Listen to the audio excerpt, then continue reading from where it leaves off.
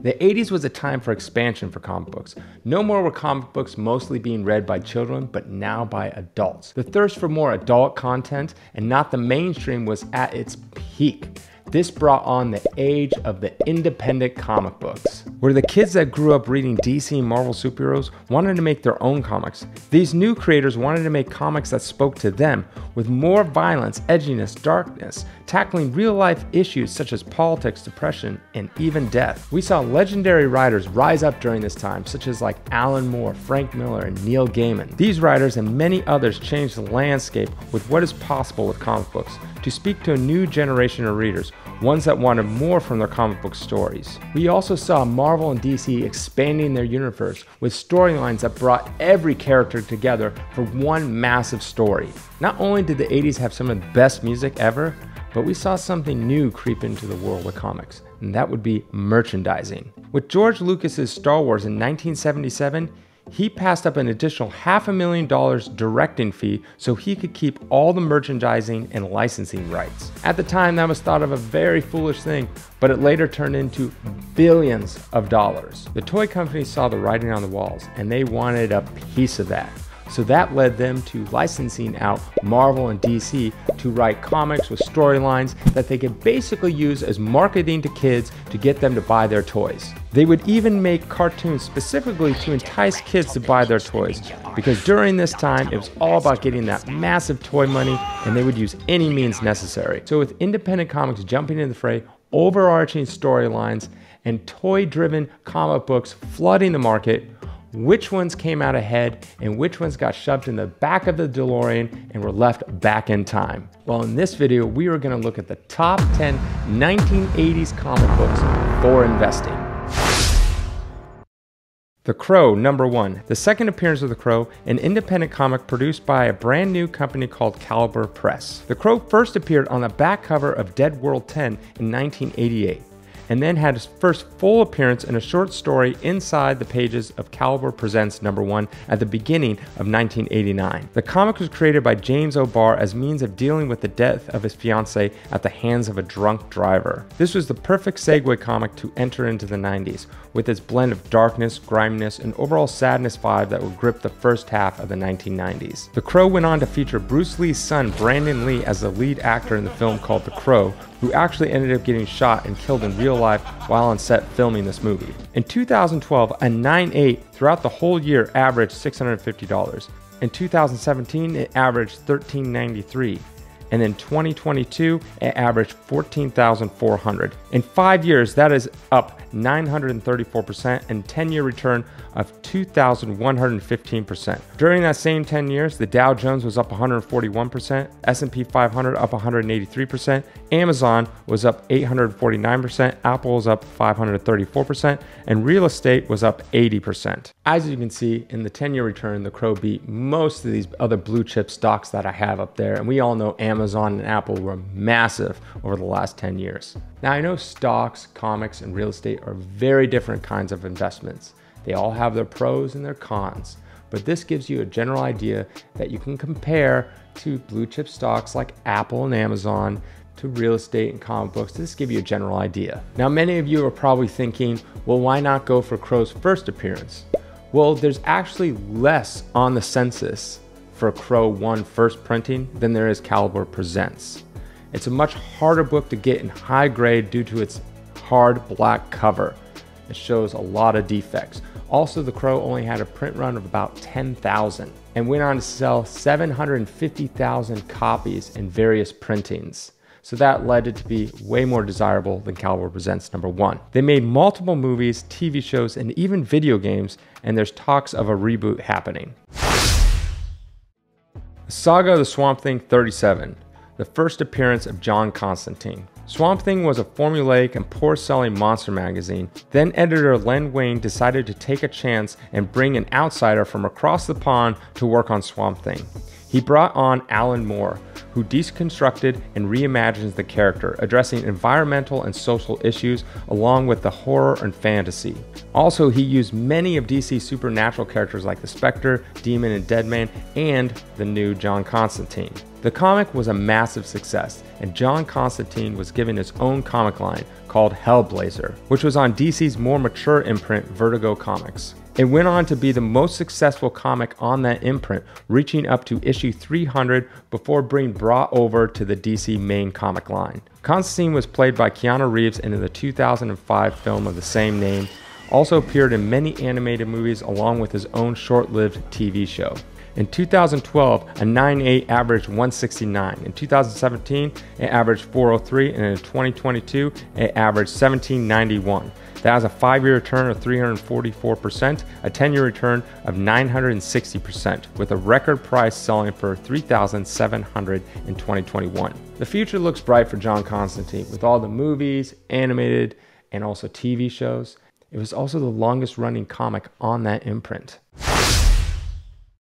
Amazing Spider-Man 252, the first appearance of the black suit, which later became the symbiote that would become Venom. But David, what about Marvel Team Up 141 and Spectacular Spider-Man 90? If you look at those comics, you'll see the same publication date, May of 1984. But the release date and the publication date are not the same. Usually comics are released a few months prior to their publication date. So the actual release for Spider-Man 252 was at the end of January 1984, and the other two comics came out 2 weeks later. So this makes Spider-Man 252 win between all three of them. But the actual first published appearance of the Black Suit was in Comics Journal 85 in October of 1983. The Black Suit wasn't even Marvel's idea either. It was a comic book reader named Randy Schueller who pitched the idea to Marvel editor Jim Shooter, and he actually bought the idea from the kid for only $220. At first, the comic readers hated the new suit and demanded they change it back. So in issue 259, they changed him back to the classic suit. But then, of course, the readers missed the black suit, so then they had the Black Cat make him a new black suit that wasn't the symbiote, but just a cloth one. In 2012, a 9.8 averaged 268. In 2017, it was 438, and in 2022, a 9.8 average 1857. That is a 5-year return of 324%, a 10-year return of 593%, with a record price of $24.51. The Black Suit, which is the symbiote, went on to be one of the greatest anti-heroes of all time in comics history.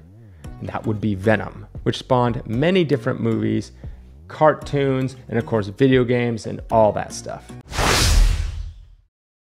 Batman: The Dark Knight Returns #1. The Comic Code Authority came out in the 1950s to make comics more kid-friendly. Ever since then, Batman had drifted away from his darker roots. He became more campy and associated with the 1960s Batman TV show. Neal Adams in the 1970s started to bring back Batman to his darker roots, but it wasn't until Frank Miller's 1986 take on the Batman where we finally got to see Batman go to his darker, more mature version that we're used to today. In 2012, a 9.8 averaged 276. In 2017, 724. And in 2022, a 9.8 averaged 1353. That is a 5-year return of 87%. And a 10-year return of 390% with a record price of $2,980. You might be wondering, this comic is a lower percentage increase than previous books, but this list isn't about what gained the most percentage. This list is more what's going to be the best long-term investment. And with this book, there's been so many films, animations based off it. It's widely considered one of the greatest and most influential Batman stories ever published, as well as one of the greatest works in comic art in general. It went on to have 1 million comics printed, and the original art to the first cover just sold for $2.4 million, which is one of the highest amounts ever paid for a comic book cover. Amazing Spider-Man 238, the first appearance of the Hobgoblin. For decades, there was only one Goblin, the Green Goblin. The writers of Spider-Man were constantly under pressure to have Spider-Man fight the Green Goblin, but they grew tired of bringing people back from the dead or having the mantle switched to another person. So they decided to create an heir to the Green Goblin, the Hobgoblin. Roderick Kingsley was the real Hobgoblin, but we'd always get some other criminals to play the role. Then the writers would kill off that person and out would pop another Hobgoblin, which constantly confused the reader. The Hobgoblin was a massive hit through the 80s. With no one knowing who the real Hobgoblin was, this created one of the longest running mysteries in Spider-Man comics. In 2012, a 9.8 on average was 441. 2017, 650. And 2022 is 2,882. A 5-year return of 343%, a 10-year return of 554%, and a record price of $4,100. Transformers number 1. The first appearance of the Transformers in comic books. Originally, they were a Japanese toy from the toy line Diaclone and Microchange. Hasbro bought the rights to the molds and rebranded them and sold them as the Transformers in North America. In order to market these new toys, they had Marvel Comics write up a limited 4-issue comic run to explain their backstory, since they did so well with the G.I. Joe's American Hero line. They also commissioned to have a cartoon series to help promote as well. The toys were released in May of 1984, while the comic books and cartoon show came out in September of 1984. The Transformers were a massive hit, which extended the initial show run up until 1987, and the comic, which was only supposed to be a 4-issue limited series, ended at issue 80 in 1991. In 2012, a 9.8 averaged 164, in 2017, 354, and in 2022, 2,050. A 5-year return of 479, a 10-year return of 1,150%, a record price of $3,202. The Transformers had a million different spin-offs in the comics, in the animated space, and they had a massive movie franchise that is still going on to this day. And unlike the G.I. Joe American Hero line, that kind of fell by the wayside over time, but the Transformers continue to still be massively popular.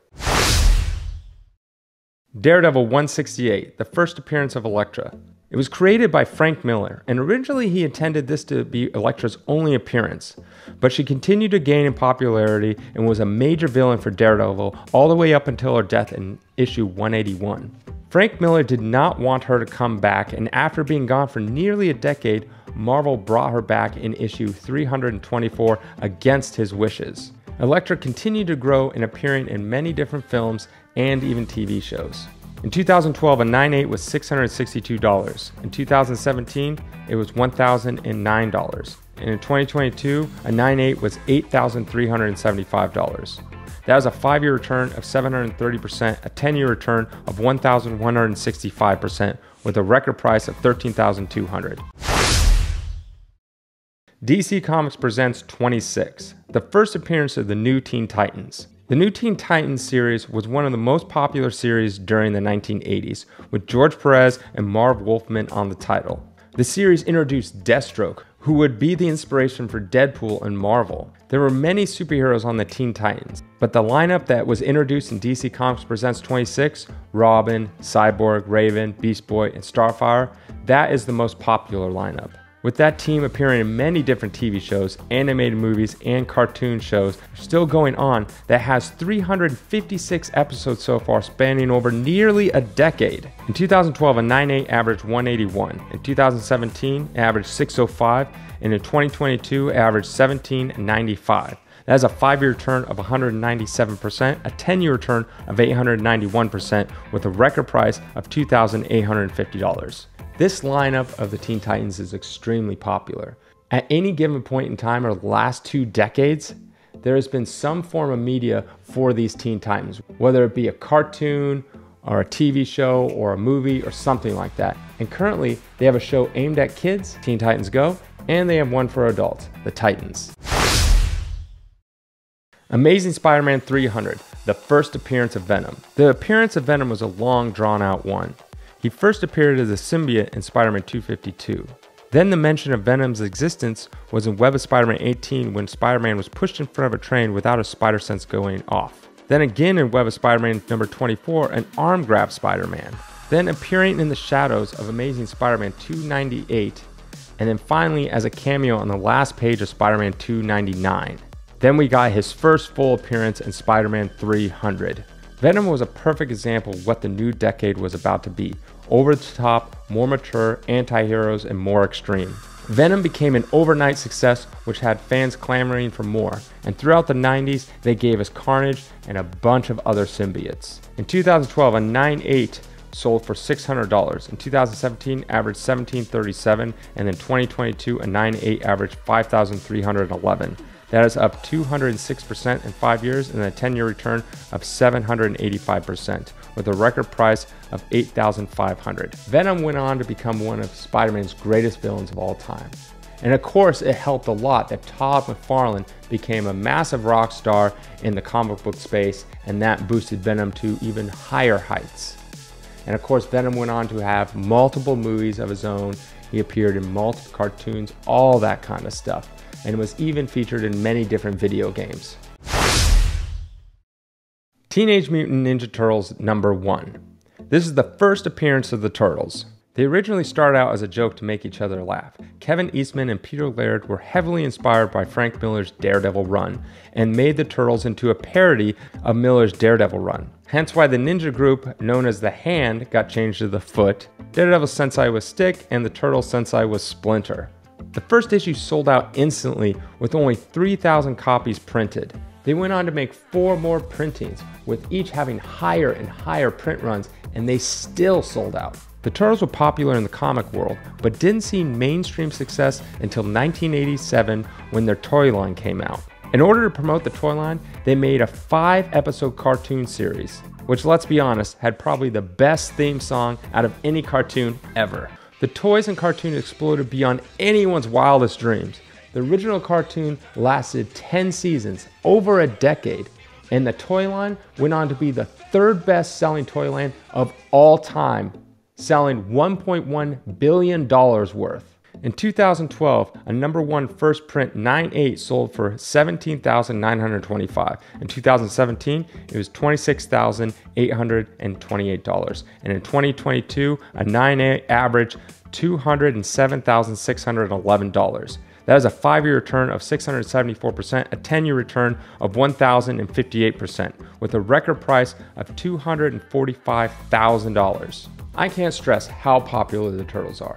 At any given point in time since they came out, there's been pretty much a cartoon, a movie, a TV show, something in some form of media happening at any point. I mean, the first movie became the highest grossing independent film of all time, bringing in $200 million off a $13 million budget. Even their first video game sold 4 million copies, making it the best-selling Nintendo game that wasn't made by Nintendo themselves. The Teenage Mutant Ninja Turtles are the most popular comic book / superhero characters to come out of the 1980s. Starting out as a small, independent, self-published comic book by Kevin Eastman and Peter Laird, the Turtles grew to become the most successful independent comic book characters of all time. I'm David from Comic Book Investments. Have a great day.